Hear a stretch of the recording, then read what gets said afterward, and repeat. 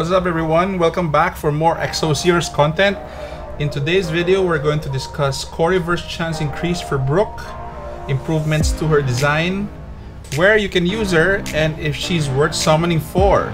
But before that, if you want to see more Exos content, please be sure to hit the subscribe button in the right side of your screen.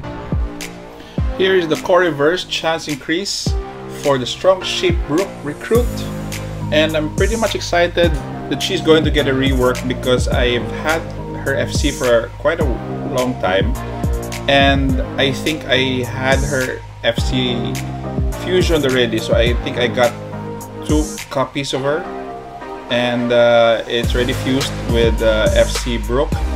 I'm excited to see how they reworked her skills, because from the start when I tried to use her kit was pretty much underwhelming in terms of damage and in terms of utility.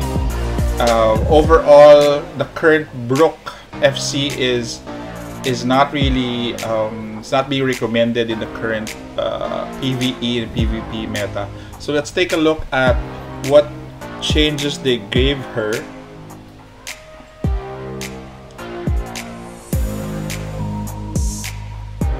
So this update will be dropping after the September 7 maintenance.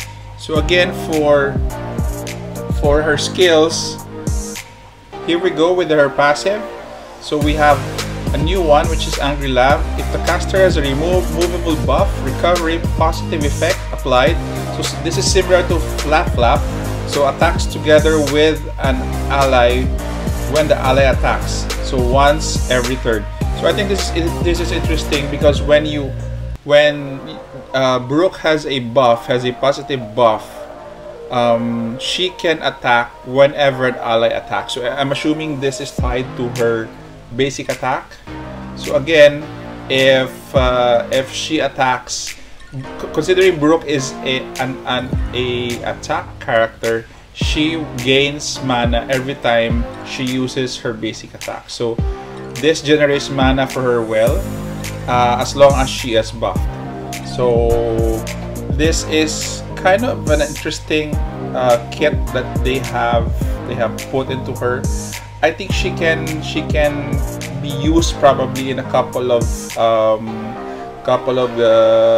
scenarios already in the game. So let's go first to her S1. So her S1 before was a 1 mana, deals 240% damage to an enemy. It was changed to, now it's 2 mana, but her damage has decreased, but the special is turn resets if the target dies. This is very good in terms of finishing off enemies and moving on to the next target without wasting your turn. So I think this is good even if it was bumped up to 2 mana. And her S2, if you can see, the initial skill was her Baba Rush. Her initial skill was 3 mana cost, so deals 420% damage to an enemy. So it's 3 burst. The new one already requires 4 mana, but her damage is already at 750% damage to one enemy. A very big bump compared to 420.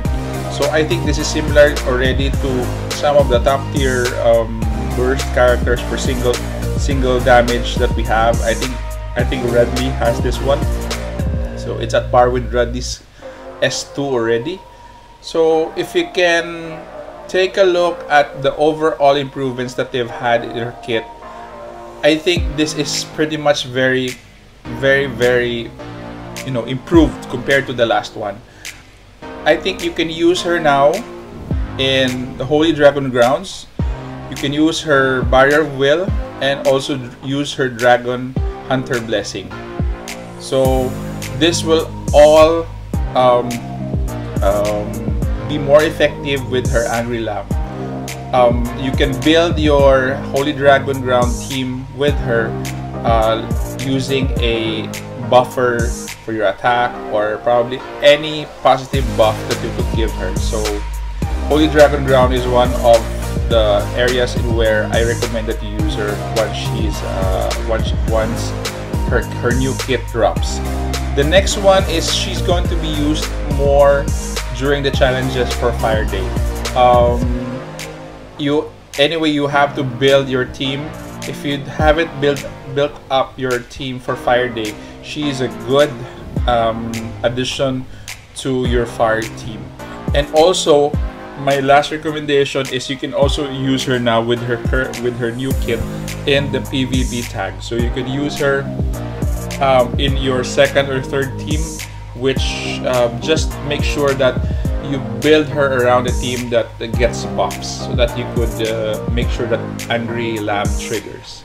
So again, as a Black Fate core, she is going to have a probability of 0.7% to summon.